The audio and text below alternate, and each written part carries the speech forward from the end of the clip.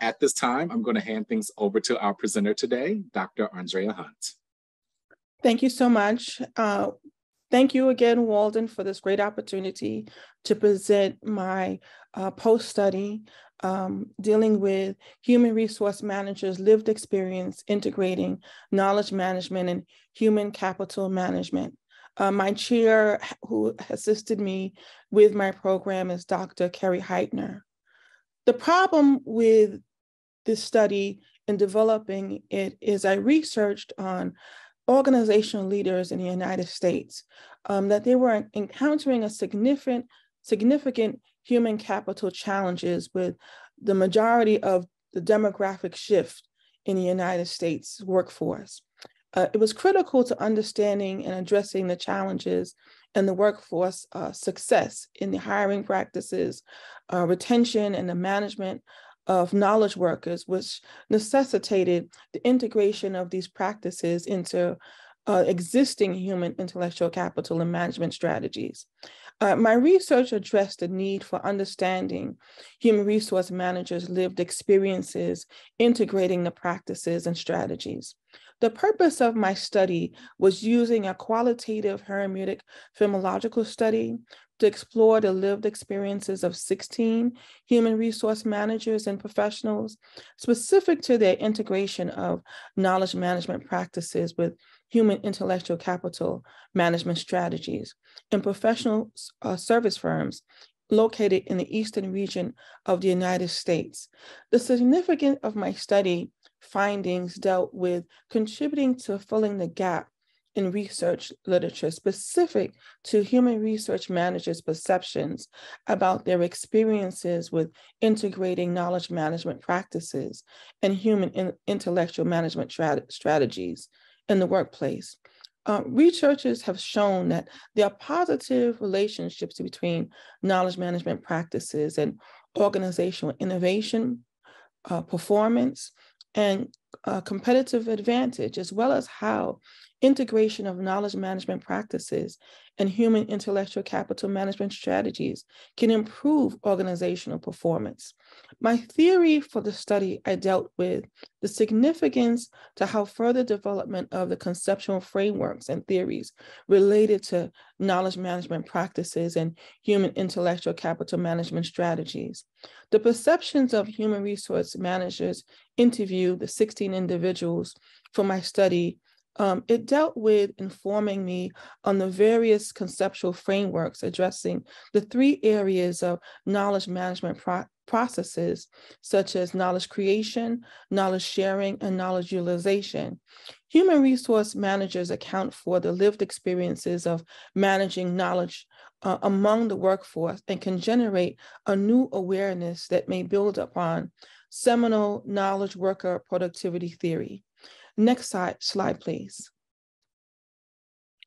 The relevance to scholarship dealing with my study, I displayed it graphically, looking at the importance from low to high and the urgency from high to low. The first being that it enhanced the approach for existing research to be able to manage theories. Then the second dealt with the focus of bridging the gap between the field of academia and the public. And then the third is to enhance learning, reflecting on workforce demands from management to achieve organizational performance as the purpose of my study. And then last, using experimental knowledge to discover new types of knowledge that are developing from seminal research and from my study. Next slide, please. My primary research question dealt with what are the lived experiences of human resource managers related to integrating knowledge management processes with human intellectual capital management strategies in professional service firms in the eastern region of the United States. I also had 3 sub-research questions. My first was, what were human resource managers' experiences on the integration of knowledge creation processes with human intellectual capital management strategies? The second sub-research question was, what were the human resource managers' experiences of the integration of knowledge sharing processes with human intellectual capital management strategies? And my third sub-research question was, what were the human resource managers' experiences of integration of knowledge utilization processes with human intellectual capital management strategies? When I looked at my participants in trying to recruit individuals, I selected a four selection criteria. I looked for individuals who worked within the 21 states in the eastern region of the United States. My second area was individuals who held a professional position or membership with the Society for Human Resource Management, acronym does SHRM. The third was individuals had to have a minimum of 5 years experience in a senior leadership as a C-suite executive, director, or a department head. And the last is that the individuals had to have knowledge of their company's knowledge management practice and human intellectual capital management strategies. After my fourth interview, working with this four selection criteria and receiving information from four participants, four of the participants informed me that I should expand my search also to individuals who would be a part of the membership of the Academy of Management. So I submitted an IRB changing my first and my second sampling process. I changed it and received approval, revising the second selection criteria to individuals that must hold either a current professional membership with the Society for Human Resource Management, or that they had an undergraduate degree in human resource management or a related field. And then adding to the second sampling process, adding a third source for recruiting study participants that were recruited through the Academy for Management using their online community, such as Connect AOM digital community. And the Academy of Management was not identified as a research partner. Using this additional sampling process, I was able to complete and obtain a total of 16 participants. And so I had 8 participants who came from SHRM and the Academy of Management. And then I was able to use a sampling process to complete and obtain 8 additional participants, giving me a total of 16 participants. Noted that one of my participants actually worked in multiple states. When I looked at the characteristic of my sample and my data saturation in order to achieve data saturation, my goal at the time was having 16 participants and to have a homogeneous sample size to achieve. And the participants shared a common selection criteria. And then last, using a phenomenological research focused on collecting experimental rich accounts to produce scholarly and reflective phenomenological texts. So the 16 individuals, 2 of them had a bachelor's degree and they had anywhere from 5 to 15 years experience. 8 had a master's degree, had 5 to 40 years experience. 6 of them had a doctorate and they had 10 to 40 years experience. The gender characteristics is I had 9 individuals that were female, 7 were male. The 9 female made up 56.25% of my sample, and the male made up 43.75% of my sample. The race components, I had 9 individuals who identified as Black and 6 individuals who identified as white or Caucasian. 1 individual identified as being Hispanic. The mean range of the age of the individuals was 52.6 and the median years were 50.5. When I looked at the procedure of my data collection and instrumentation and analysis, the ultimate goal that I used to complete my dissertation I used the hermeneutic circle for reasoning to arrive at a deeper understanding of the phenomenon focus of my research, and that was the integration of knowledge management practices with human intellectual capital management strategies.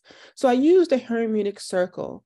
The primary data was collected using semi-structured individual interviews that I conducted via conference call. One of my interviews I conducted via Zoom at the request of the participant. And then I analyzed it, consisting of conducting the hermeneutic phenomenological research. Using the hermeneutic circle, I used a 2-cycle coding process to establish a thematic approach emphasized on 3 areas of meaning. And then I used the product called Atlas TI9 to organize and code my data. So I collected the interview transcripts as a whole.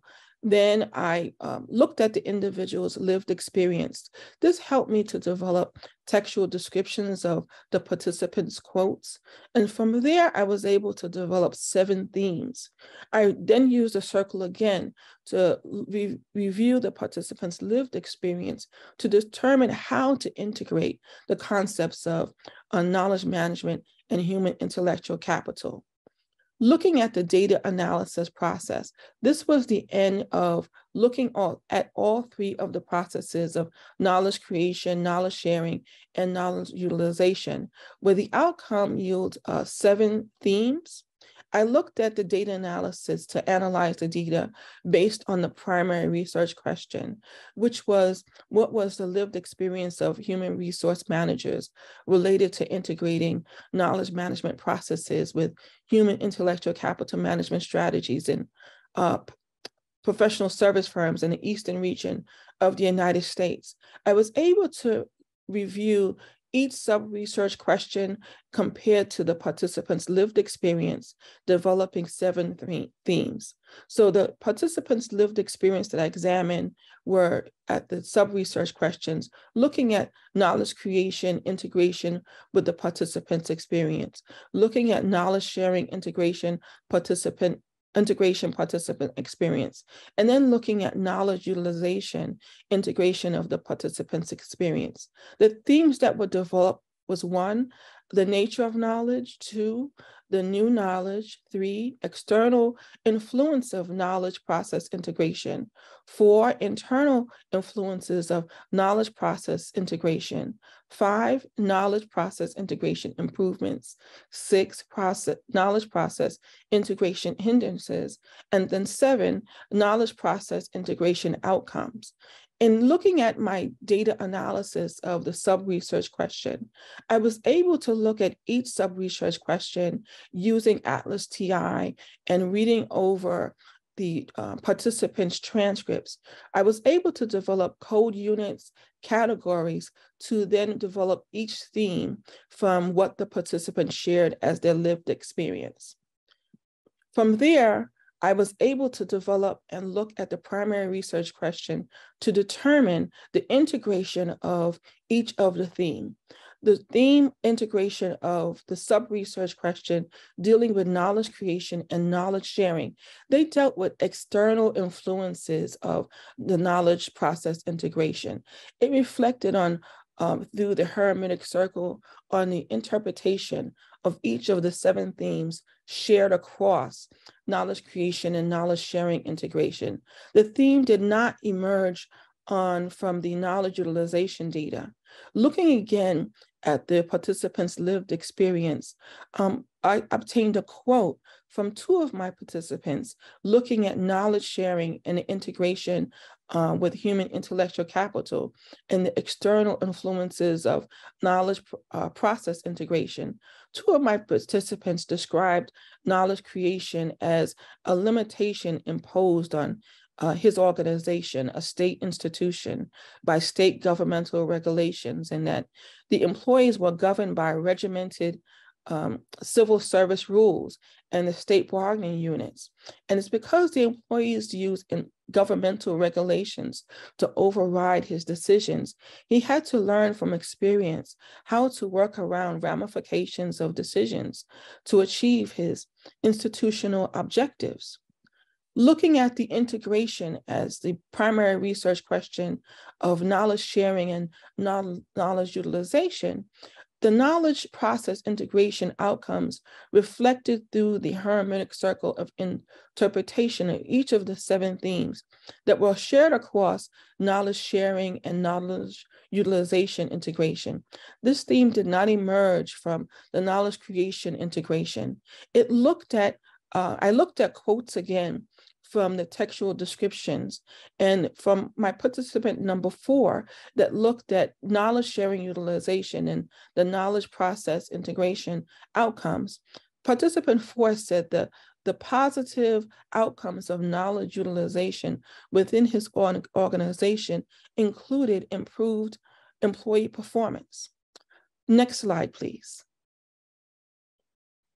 When I looked at the findings of my study and reviewing my conceptual framework that I drew initially and then completed of my dissertation, I looked at it like a tree in terms of the knowledge management processes. The tree at the roots hold the processes of knowledge management creation processes, knowledge sharing processes, and knowledge utilization processes. The trunk of the tree being managerial knowledge management, the expertise of managers and their tacit knowledge.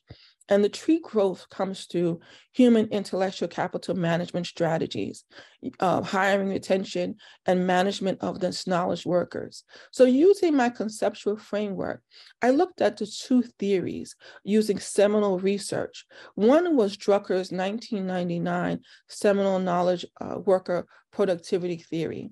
And the second was Wright and McMahon's 1992 seminal theory on strategic human resource management, further updated in 2011, which dealt with the emphasis of the importance of human capital itself and how to attract, motivate, and develop and retain talent. I determined in the conclusion of my study, looking at the conceptual framework, that there is an actual link between these 2 theories that is supported in the literature, that with the researchers concluding that the organization's management of its intellectual capital assets is actually connected to its knowledge management capacity. The findings of my study indicated that the integration of knowledge management processes into human intellectual capital strategy actually improves employee performance, hence extending Drucker's research on worker productivity. And using the findings and how it related to the literature, I was able to look at my literature review, which was located in chapter 2, and compare the findings of my study with the themes that were developed to determine whether or not the literature review confirmed, disconfirmed, or extended the theory. Several of them confirmed this theory, and there were a few that also extended the theory. The findings that I found in dealing with the theme of new knowledge in terms of COVID-19 pandemic and societal-based knowledge were not located in existing literature specific to the integration of knowledge management processes with human intellectual capital management strategies, simply because I can see that we had not ever experienced a pandemic for over 100 years, and that was not within the confines of my research in my literature review. So continuing with the literature review, and if you would go to the next slide, please. Dealing with the interpretation of my study, I dealt with knowledge, generational knowledge. Looking at my participants and what they shared with me, I determined that 63.7% determined that knowledge creation is very important in terms of generational knowledge. And the second, looking at generational cohorts, that is baby boomers, the silent generation, Generation X, Generation Y, the millennials, and perhaps even members of potentially Generation Z. Looking at the COVID-19 pandemic, when I look at the COVID-19 pandemic, it was because my interviews were conducted at the beginning phase of the pandemic, when many individuals were quarantined at the time because of the global shutdown. So what they also shared with me, which is number 4, is the global health emergencies, the use of technology, the social isolation, and then hiring, retention, and knowledge management to yield job performance.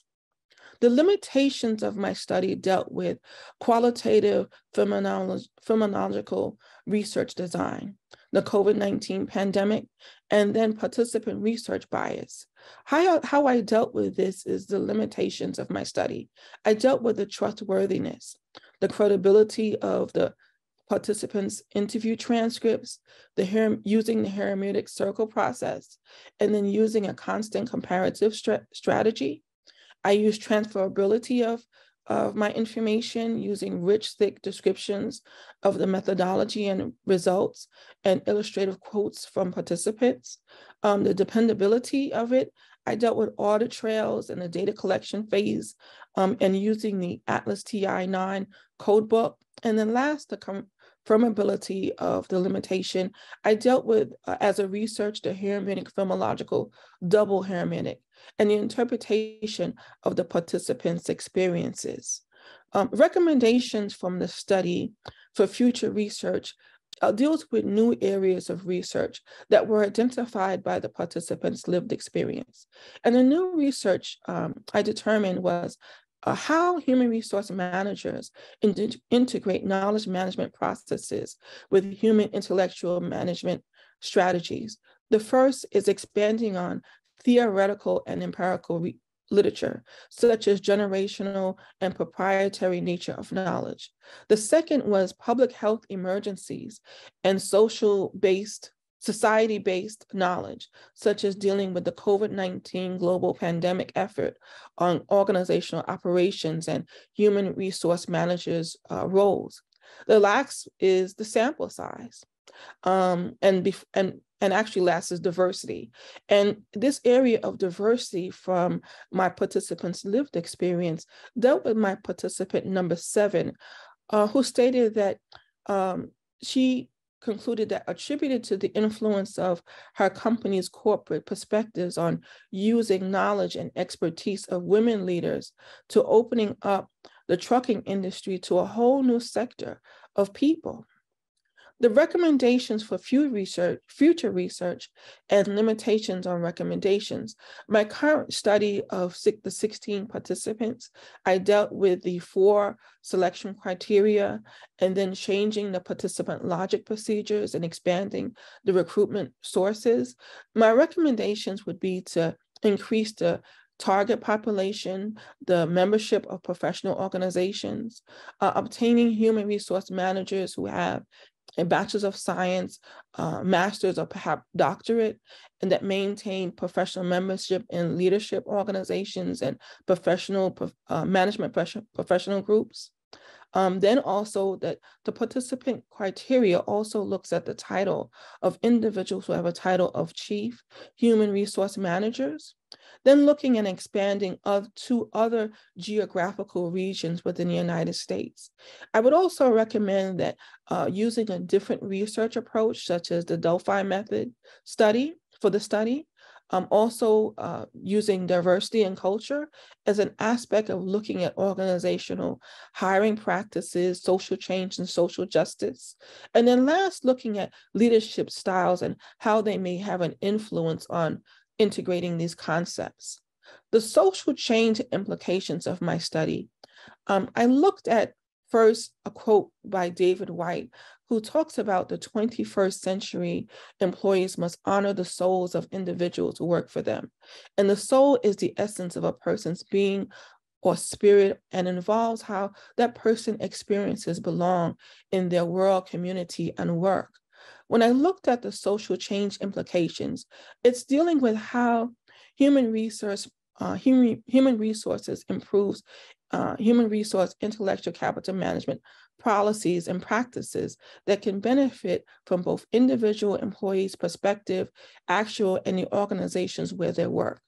When we're looking at the themes that dealt with new knowledge It dealt with the impact of positive social change and how it would improve these individual employees, their perspective where they work, and how the organization is able to integrate with these concepts to create positive social change, specifically looking at C-suite executives and human resource managers being able to create shared value with knowledge workers.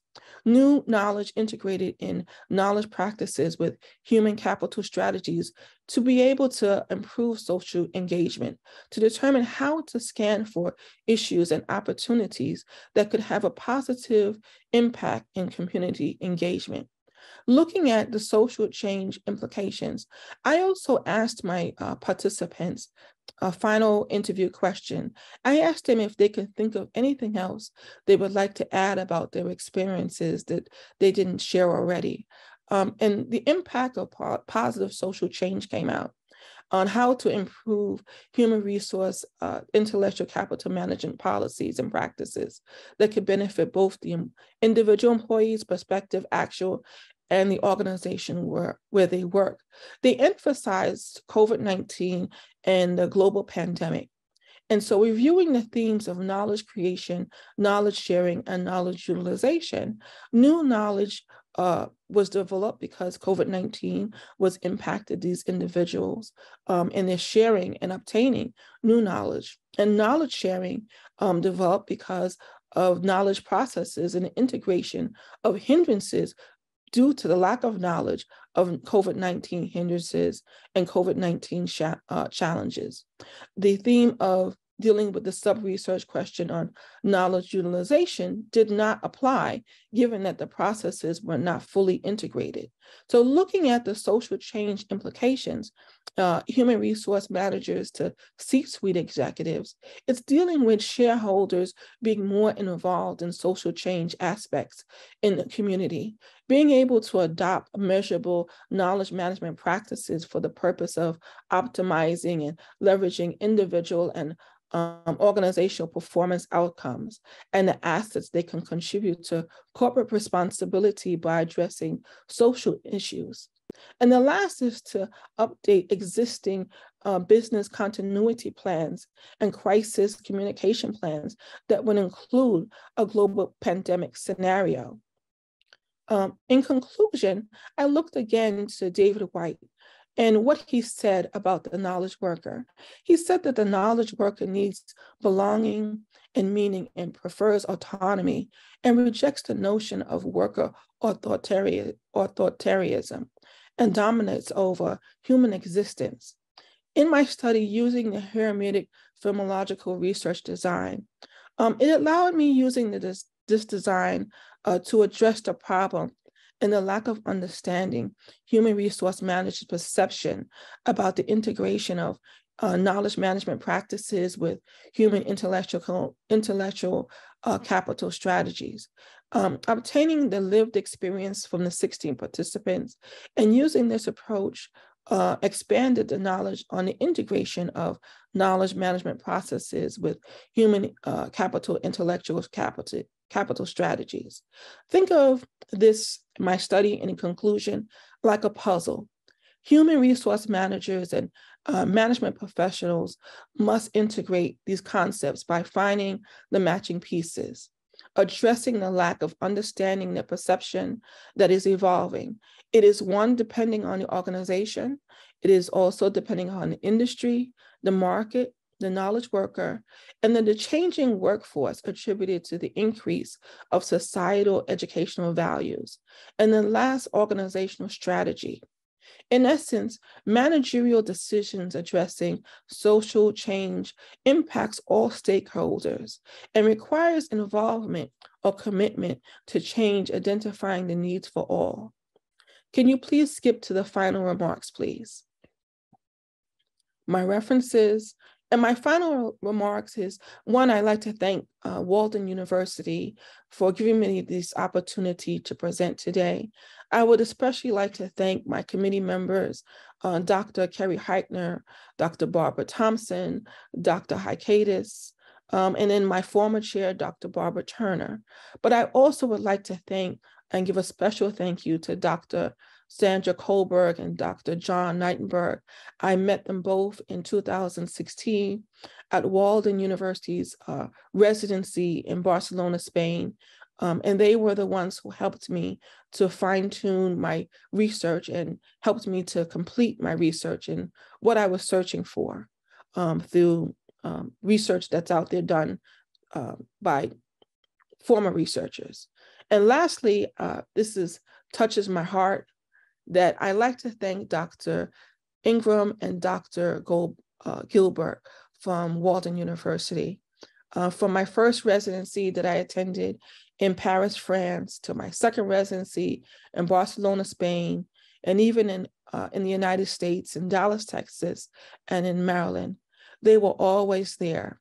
And they made me feel like I belong, that I was not an imposter taking this path of pursuing a PhD in management.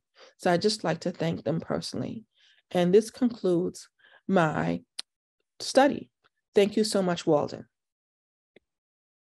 Thank you very much, Dr. Hunt, for sharing your presentation and your expertise and knowledge with us. At this time, we have some guests on this Zoom session. We invite you to either come off mute or type any questions that you may have in the chat at this time for Dr. Hunt and her presentation. And if there is none, again, we thank you all for your participation. We hope you were able to gain some knowledgeable insight from this presentation, and we hope you enjoyed the rest of the symposium.